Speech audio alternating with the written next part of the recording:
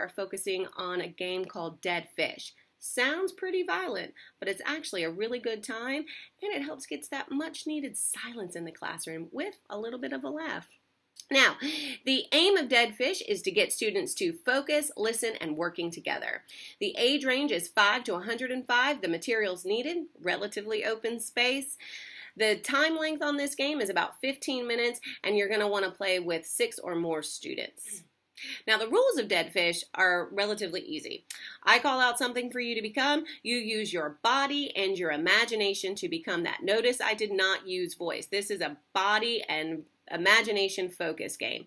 And at any time that I yell out dead fish, you have to become a dead fish. You drop to the ground, you don't move, and you are absolutely silent. If I see you move or make a sound other than bodily functions, you are out of there.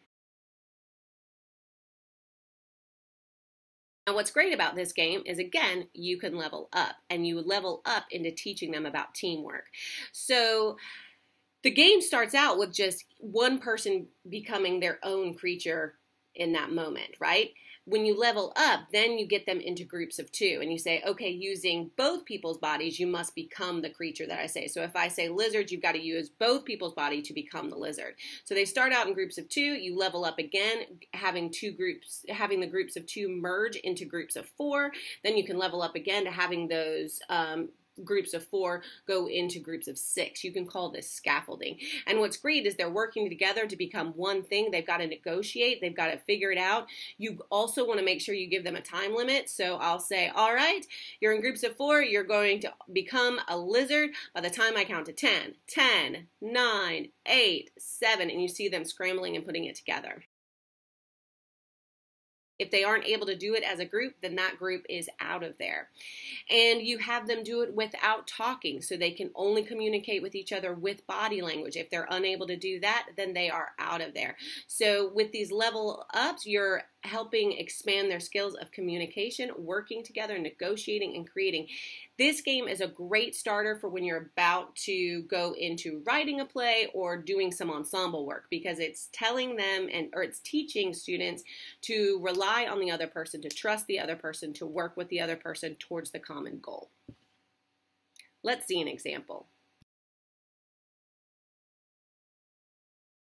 This is an example of Dead Fish Level 1. All right, so you have to become anything that I ask you to become. The first thing I ask you to become is a tree. And a butterfly. Dead fish. Notice no sound, no movement, nothing. Only using our bodies and our imaginations. All right, dead fish, over. You can stand up and become a carrot. And become a lizard. What about a frog? A snake. Dead fish.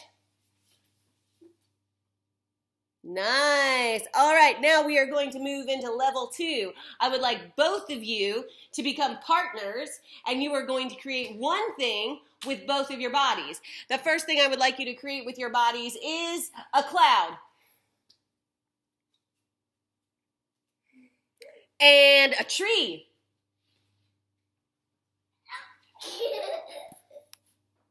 Come on, baby. And a lizard.